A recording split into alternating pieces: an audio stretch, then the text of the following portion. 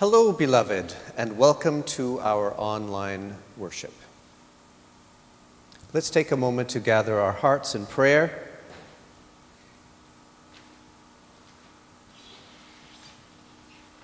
Accept our praise, God of justice, defender of the oppressed.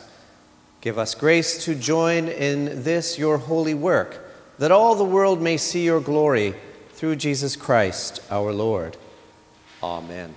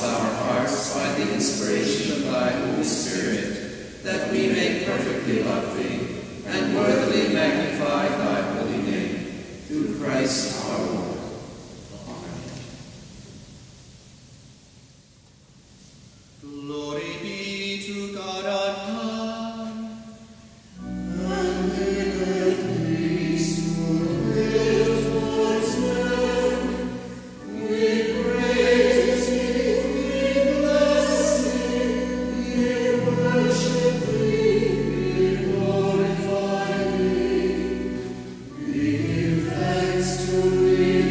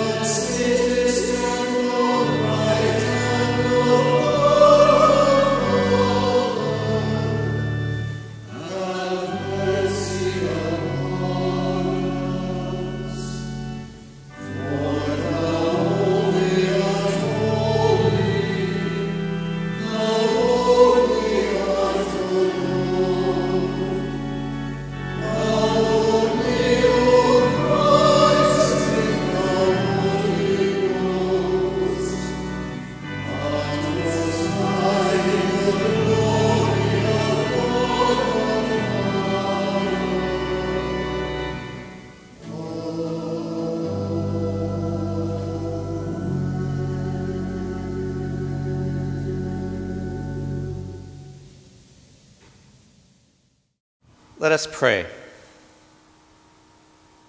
Stir up, O Lord, the wills of your faithful people, that richly bearing the fruit of good works, we may by you be richly rewarded through Jesus Christ our Lord, who is alive and reigns with you and the Holy Spirit, one God, now and forever. Amen.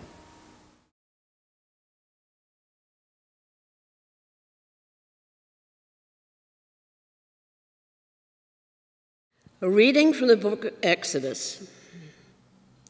The Lord said to Moses and Aaron in the land of Egypt, "This month shall mark for you the beginning of months. It shall be the first month of the year for you. Tell the whole congregation of Egypt that on the 10th of this month they are to take a lamb for each family, a lamb for each household. If a household is too small for a whole lamb, it shall join its closest neighbor in obtaining one. The lamb shall be divided in proportion to the number of people who eat it. Your lamb shall be without blemish, a year-old male. You may take it from the sheep or from the goats. You shall keep it until the 14th day of this month. Then the whole assembled congregation of Israel shall slaughter it at twilight. They shall take some of the blood and put it on the 2 doorposts and the lintel of the houses in which they eat it. They shall eat the lamb that same night. They shall eat it roasted over the fire with unleavened bread and bitter herbs. Do not eat it raw or boiled in water, but roasted over the fire with its head, legs, and inner organs. You shall let none of it remain until morning. Anything that remains until morning you shall burn. This is how you shall eat it: your loins girded, your sandals on your feet, and your staff in your hand. And you shall eat it hurriedly. It is the Passover of the Lord. For I will pass through the land of Egypt that night, and I will strike down every firstborn in the land of Egypt, both human beings and animals. On all the gods of Egypt I will execute judgments. I am the Lord. The blood shall be a sign for you on the houses where you live. When I see the blood, I will pass over you, and no plague shall destroy you when I strike the land of Egypt. This day shall be a day of remembrance for you. You shall celebrate it as a festival to the Lord. Throughout your generations, you shall observe it as a perpetual ordinance." Hear what the Spirit is saying to the church. Thanks be to God.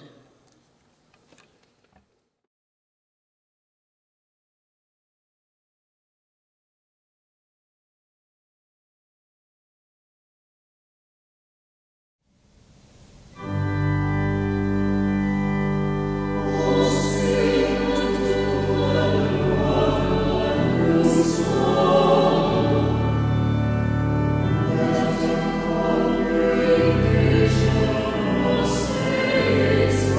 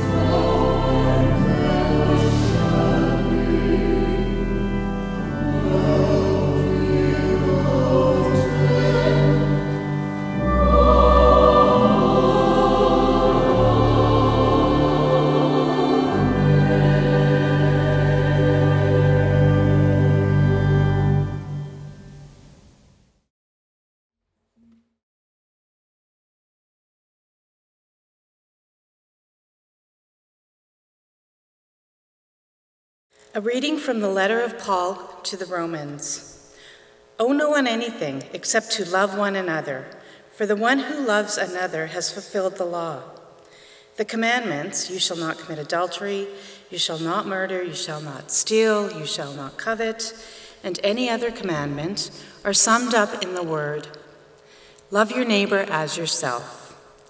Love does no wrong to a neighbor, therefore. Love is the fulfilling of the law. Besides this, you know what time it is, how it is now the moment for you to wake from sleep.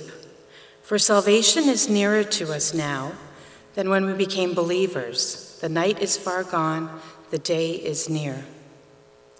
Let us then lay aside the works of darkness and put on the armor of light.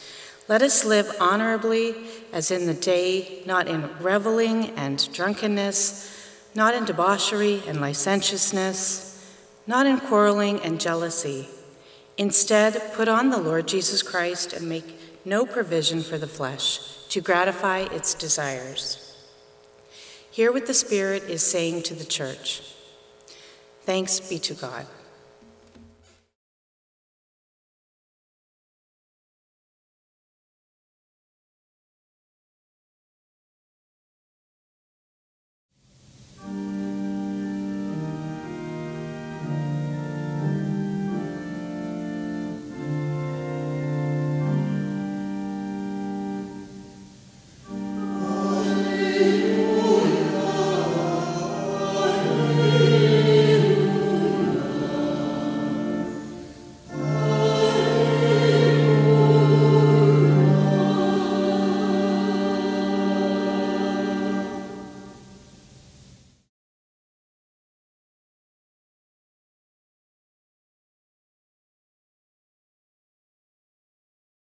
The Lord be with you, and with thy spirit. The Holy Gospel of our Lord Jesus Christ, according to St. Matthew.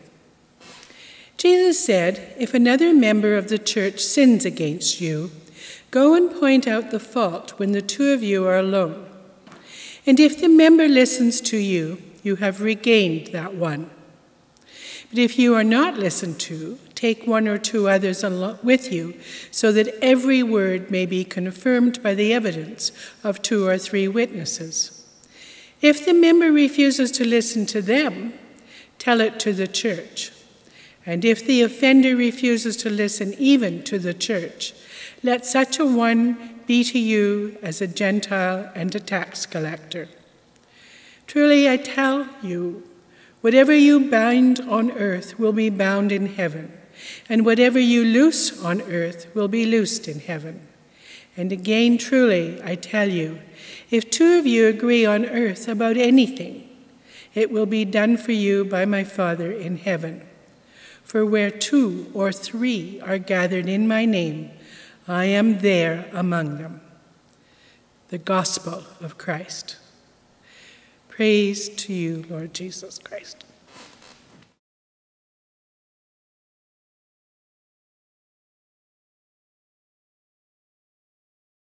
I speak to you in the name of the Father, and of the Son, and of the Holy Spirit. Amen. Nothing is working. Nothing is working. I've heard this refrain throughout this past week and over the last months. But with God, everything is possible, and through the community of faith, we can come to make things possible together. This refrain of nothing is working, it happens on so many levels in our society.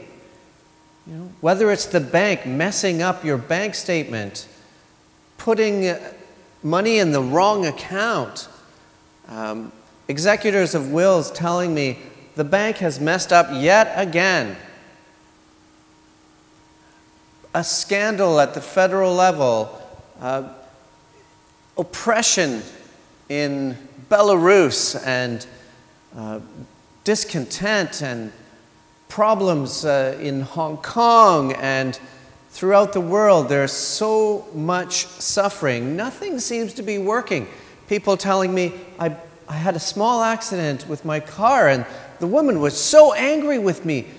She wanted to take me to court and make sure that I never drove again. Things like this, my parents are elderly. I can't visit them in the hospital. My wife is dying. Her sisters can't visit her. Things like this.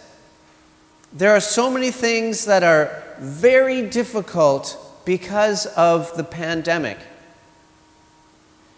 Clergy only allowed to visit in the hospital once, just to do prayers for the dying, the last rites.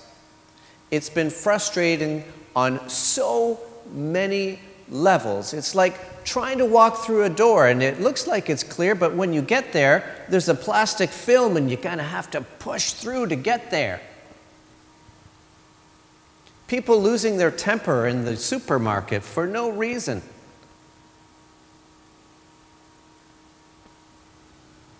And yet, God is a God of deliverance. God is a God of freedom. God is a God of love. And it is through the expression of love that we are called to build up the community of faith. We have so many challenges, all the little things that we used to do that made it possible for people to know what was going on in each other's lives. Because we're not meeting face to face, it's hard. And people are struggling.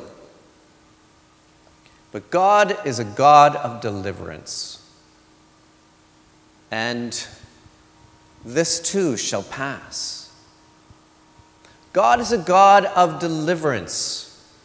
In the Hebrew scriptures that we heard read today, from the book of Exodus, we hear this verse: "On all the gods of Egypt I will execute judgments." God is a God of deliverance. There's been a whole process to get to this point. Moses and Aaron have tried to negotiate with Pharaoh 10 times. The 10th plague is the last one. God has tried to ratchet up the pressure on Pharaoh, who represents the gods of Egypt, these false gods, forces which oppress the people, forces which corrupt and pollute creation. God is a God of deliverance, and God delivers the people of Israel. And that is celebrated every year at the Passover. That God is a God of deliverance, but the deliverance comes at a great price.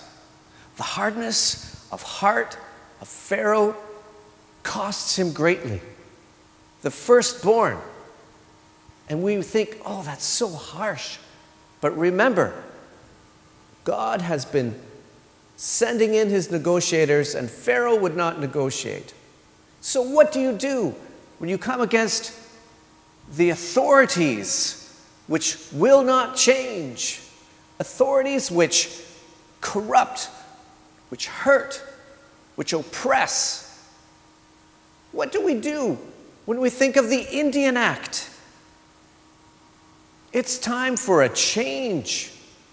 It's time for the Truth and Reconciliation Commission statements of the things that we need to do as a society. They need to be followed. We're all treaty people. Black Lives Matter. Forces which hurt other people. Let's think about that. God is a God of deliverance, and God is a God of love. What do the scriptures say? Love one another. Love is patient. Love is kind. Love is understanding. It doesn't insist on its own way. It's time for a change. And this whole pandemic has forced us to take a good hard look at ourselves. How are we involved in unjust structures? How are we involved in the forces which hurt others, we don't mean to be involved in that. I'm not saying anyone's intentional about it. But we've been learning that people suffer because of our actions, because of our inactions.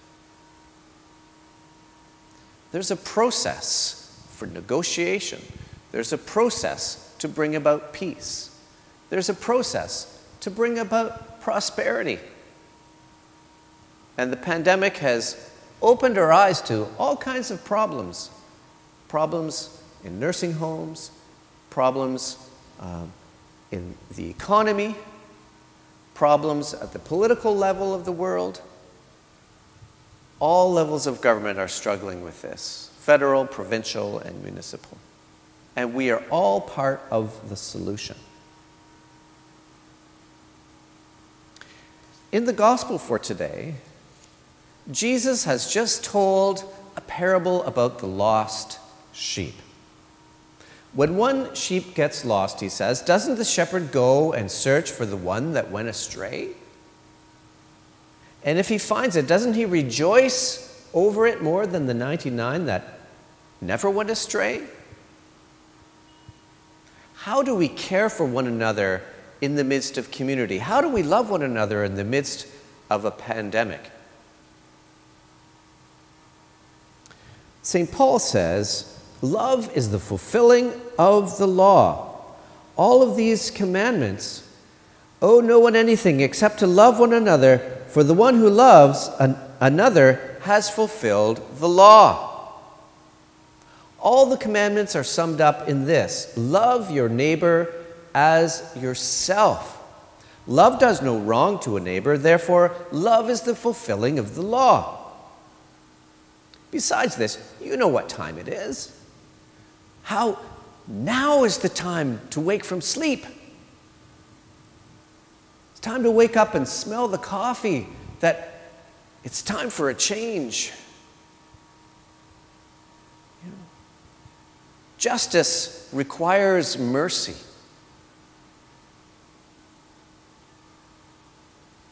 Salvation is nearer to us now than when we became believers. It's the dawn of a new time. Every difficulty, every great challenge can be an opportunity for us to grow as individuals and for us to grow as a community. Because the Spirit is with us. When you heard the gospel for today, did you hear how many times the word listen came about? How the world would be different if we would just listen to each other. We start with our conclusion. This is what I think we should do. We don't start with how we got to that point and how would our conflicts at various levels change if we could simply listen to each other. How did you reach that conclusion? Genuine listening. Why do you believe the things you do? Tell me more about that. Because the Spirit is with us. And how will conversations change if we simply acknowledge the presence of the one who creates, redeems, and sustains us, the Father, the Christ, and the Holy Spirit with us? How will conversations between partners, marriage partners or otherwise, how will they change if they simply recognize that Jesus is among them? And it's not just a dialogue, it's a trialogue. 3, husband, wife, Christ. How will difficulties change if we acknowledge that each person is a precious child of God? How would we change? Would we not accept things at a political level? The pharaohs of this world who refuse to accept the will of the people will learn that God is the Lord. To all the dictators in the world, you need to remember All of us go down to the dust. And one day you will be buried. How do you want to be remembered? Will you be remembered as Pharaoh was remembered? As one who was hard of heart? Or will you be remembered as one who loved and accept the fact that we all make mistakes? So in the church, how should a member who has strayed, that is sinned, be treated? That's what that gospel is all about. First, there's the parable of the lost sheep. And the shepherd goes and finds the lost sheep. And how do we treat someone who has strayed? Someone made a mistake. Our brother, our sister. How do we treat each other? You know, at one point it says, if the offender refuses to listen even to the church, consider that person an unworthy outsider. But remember who's writing the gospel. A tax collector. Matthew himself was an unworthy outsider.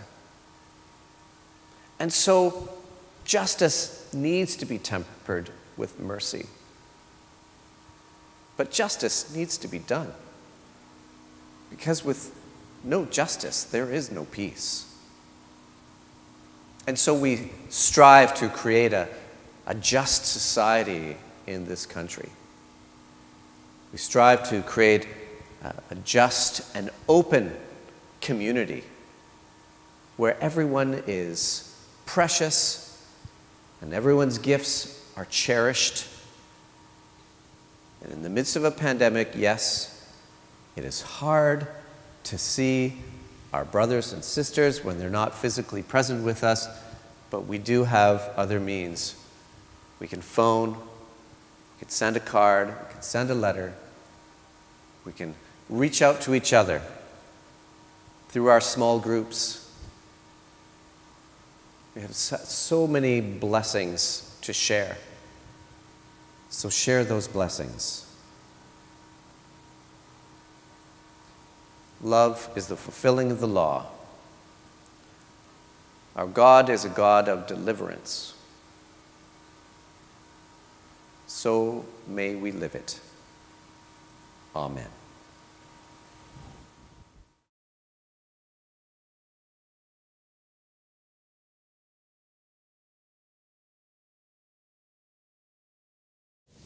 Let us confess our faith as we say, I believe in one God, the Father Almighty, maker of heaven and earth, and of all things visible and invisible, and in one Lord Jesus Christ, the only begotten Son of God, begotten of the Father before all worlds, God of God, light of light, very God of very God, begotten, not made, being of one substance with the Father, through whom all things were made, who for us and for our salvation came down from heaven, and was incarnate by the Holy Ghost of the Virgin Mary, and was made man, and was crucified also for us under Pontius Pilate.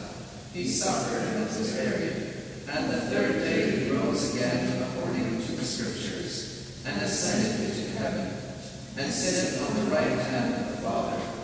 And he shall come again with glory to judge both the quick and the dead, whose kingdom shall have no end. And I believe in the Holy Ghost, the Lord, the giver of life, who proceedeth from the Father and the Son, who with the Father and the Son together is worshipped and glorified, who spake by the prophets. And I believe in one holy, Catholic, and Apostolic Church. I acknowledge one baptism for the remission of sins, and I look for the resurrection of the dead, and the life of the world to come. Amen.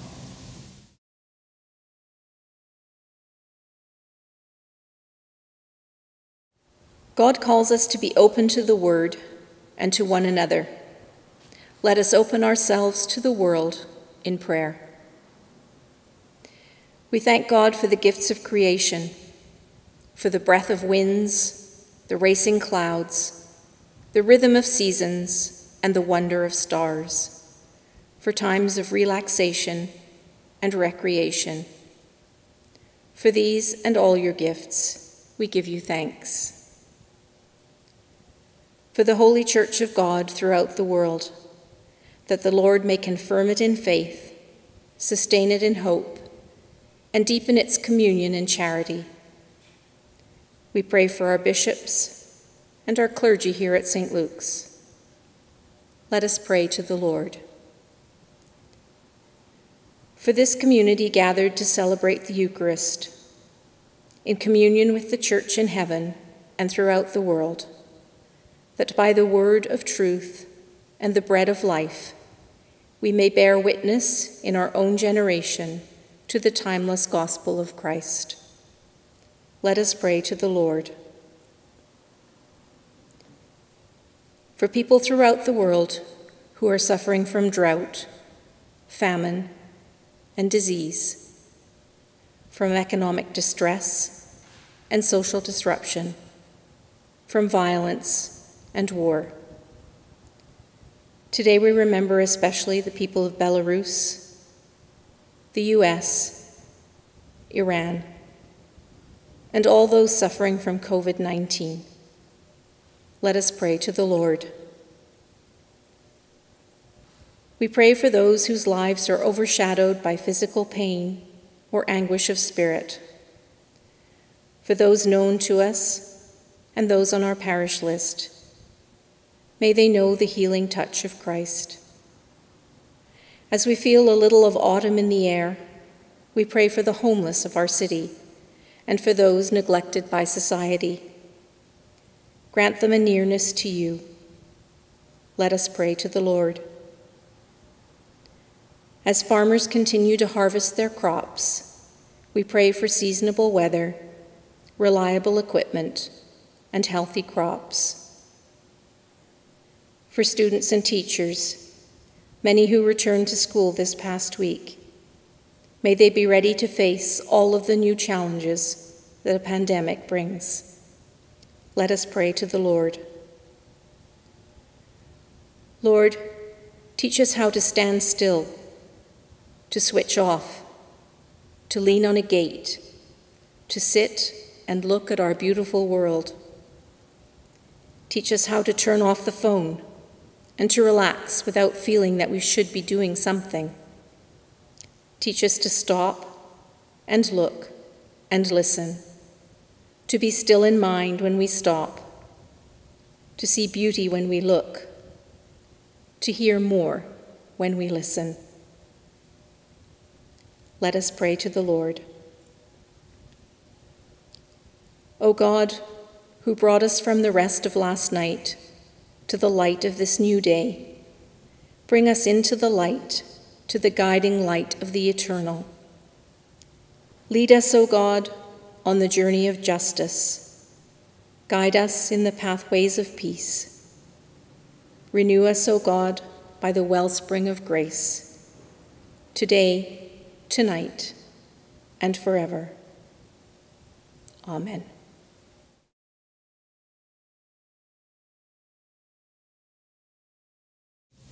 Let us humbly confess our sins to Almighty God. Almighty God, Father of our Lord Jesus Christ, maker of all things and judge of all people, we acknowledge and confess our manifold sins and wickedness, which we from time to time most grievously have committed, by thought, word, and deed, against thy divine majesty.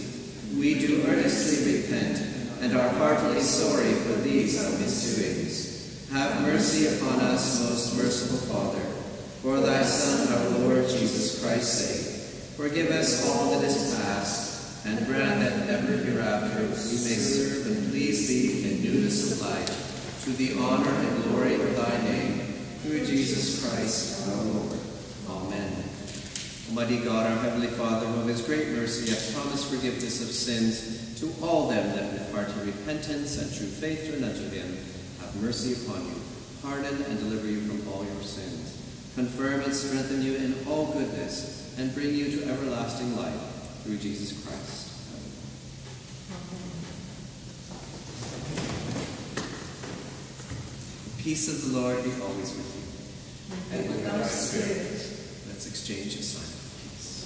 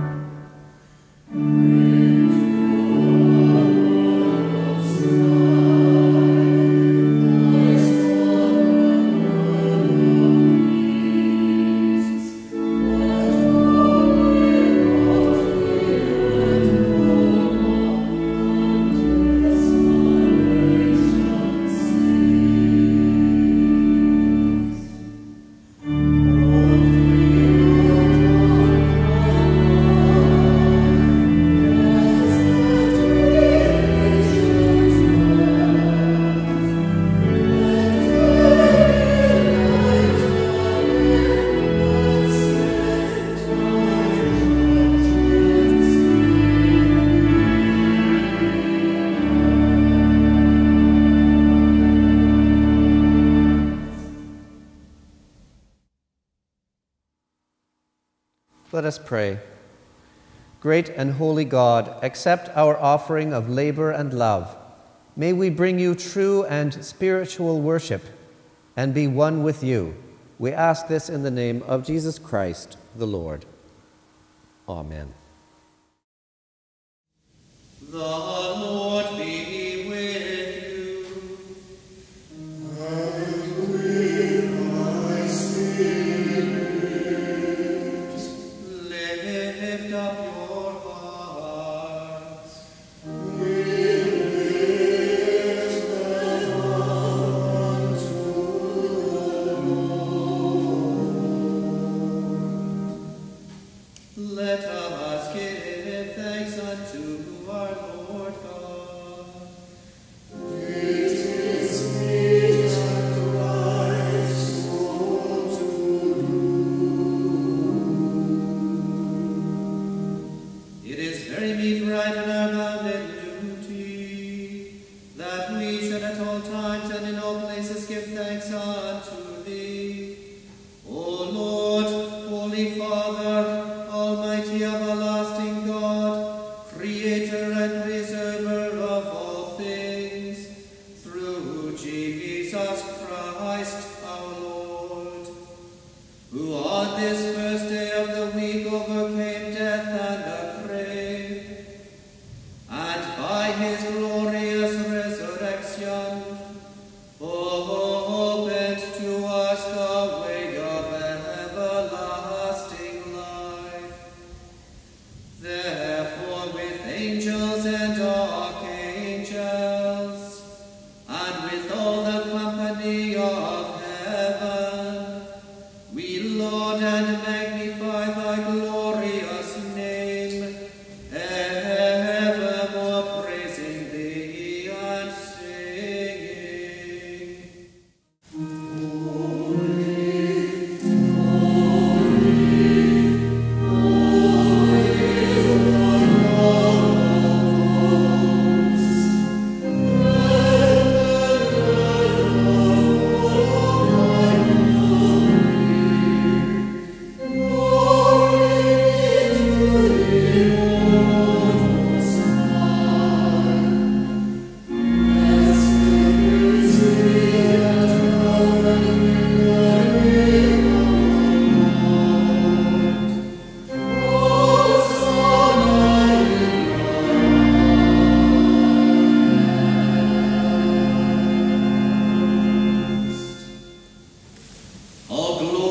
be to thee, O Lord our God, who didst make us in thine own image, and of thy tender mercy didst give thine only Son, Jesus Christ, to take our nature upon him, and to suffer death upon the cross for our redemption.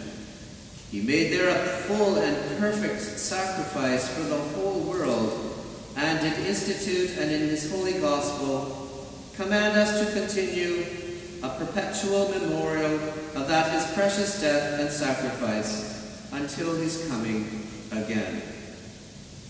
Who in the same night that he was betrayed, took bread, and when he had given thanks to thee, he broke it and gave it to his disciples, saying, Take, eat, this is my body which is given for you. Do this in remembrance of me.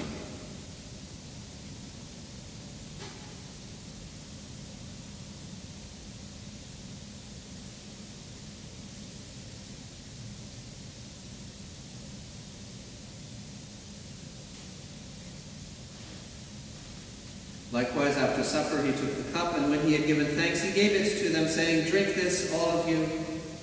This is my blood of the new covenant, which is shed for you and for many for the remission of sins. Do this as oft as ye shall drink it in remembrance of me.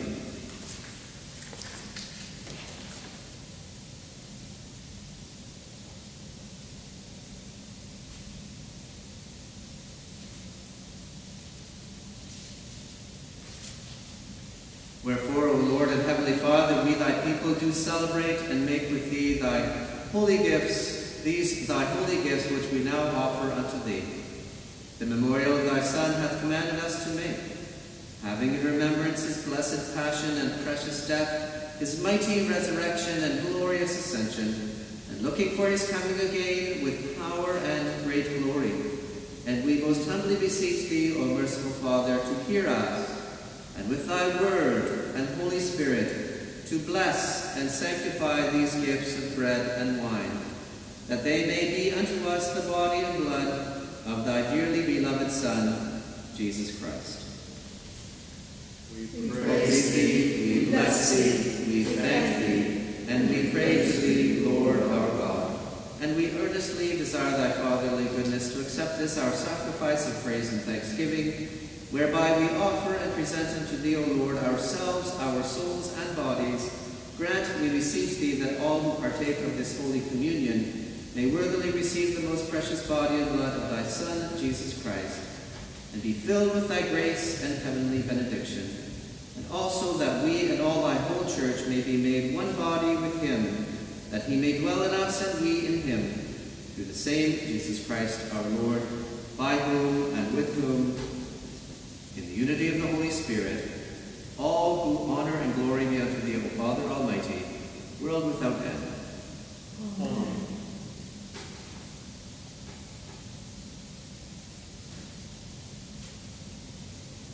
And now, as our Savior Christ has taught us, we are bold to say, Our Father, who art in heaven, hallowed be thy name. Thy kingdom come, thy will be done on earth as it is in heaven. Give us this day our daily bread, and forgive us our trespasses, as we forgive those who trespass against us. And lead us not into temptation, but deliver us from evil. For thine is the kingdom, the power, and the glory, forever and ever. Amen.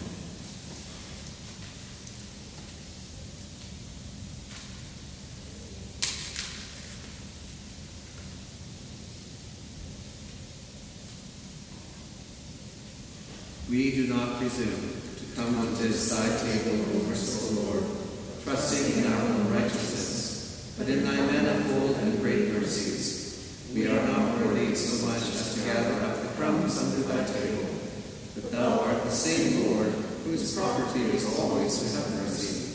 Grant us therefore, gracious Lord, so to eat the flesh of thy dear Son, Jesus Christ, and to drink his blood, that we may evermore dwell in him, and he in us. Amen.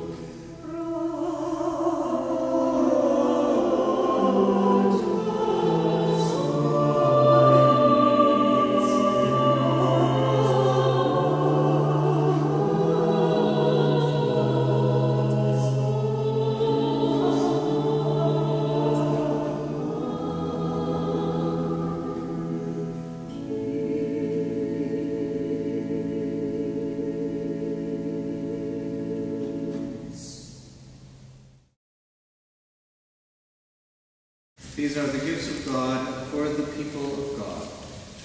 Thanks be to God. Receive the body of Christ. Become who you are.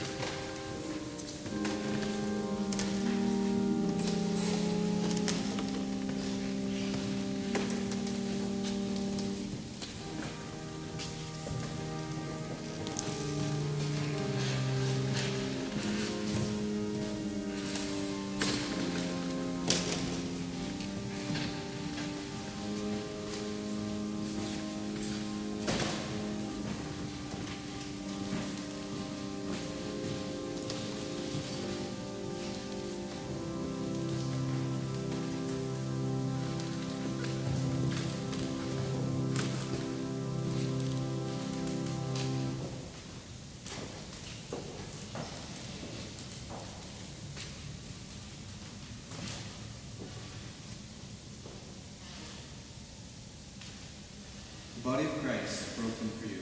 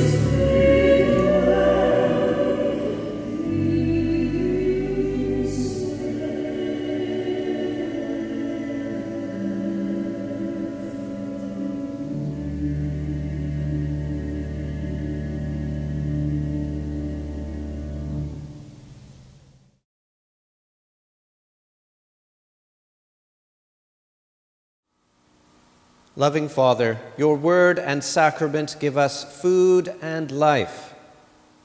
May we who have shared in holy things bear fruit to your honor and glory, in the name of Jesus Christ the Lord.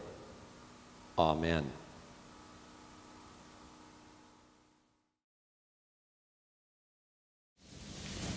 Glory to God, whose power working in us can do infinitely more than we can ask or imagine. Glory to God from generation to generation, in the Church and in Christ Jesus, forever and ever. Amen. May the peace of God, which passeth all understanding, keep your hearts and minds in the knowledge and love of God, and of his Son, Jesus Christ, our Lord. And may the blessing of God Almighty, the Father, the Son, and the Holy Spirit be amongst you, remain with you, strengthen and encourage you this day and always.